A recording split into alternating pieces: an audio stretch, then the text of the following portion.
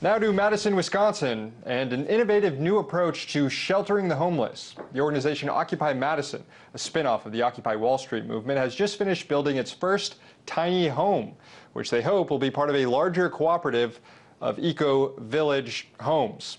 Their initiative is known as OMB Build. The home, less than 100 square feet, is made largely from recycled materials. It has a composting toilet and is wired for electricity to run small appliances. The group plans to build many more tiny homes and eventually create a community of tiny homes occupied not just by the homeless, but by those who prefer sustainable community living as well. Earlier, I spoke with Occupy Madison organizer Luca Clemente about where this idea came from.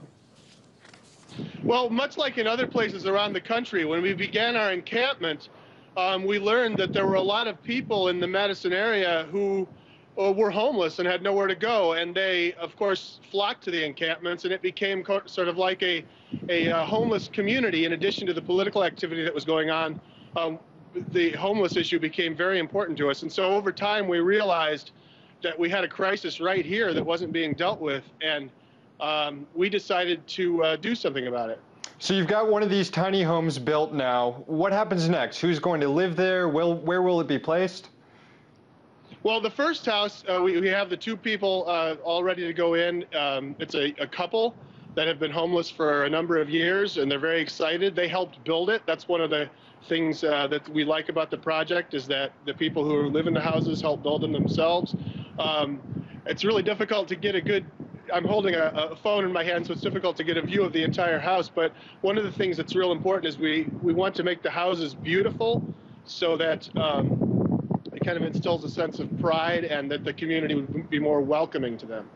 In terms of where we're going to put them, right now we have some issues that we're working on regarding zoning. It's very difficult. There's no legal way right now that they're allowed to be really anywhere, and so we're working on that.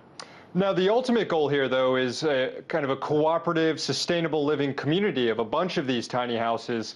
What do you need? What needs to be done to get to that goal eventually?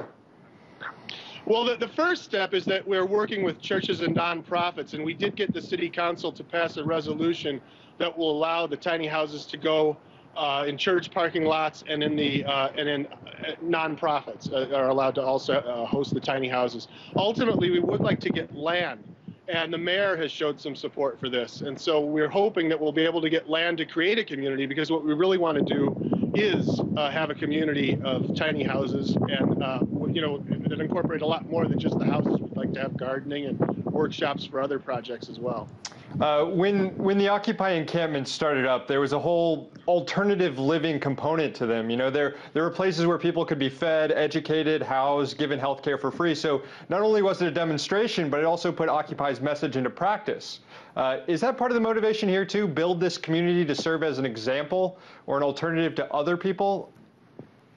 It is. We really do hope that this idea catches on, because there are a lot of people right now that are just marginalized. And like in Madison, for example, right now there's a less than a 2% vacancy rate. And you'll have 20 to 30 people who are all jockeying to get the same apartment when it becomes available. And rents are very high. And a person who's living on a minimum wage job can't even afford an apartment even when one becomes available. So we're trying to create an alternative where people can participate in the building of their own house and then become part of a community where they can engage in projects and meaningful things that add meaning to their life. Well, that's definitely some interesting work you guys are doing up there in Madison. There's Occupy Madison organizer Luca Clemente. Thank you so much for joining me. Thank you.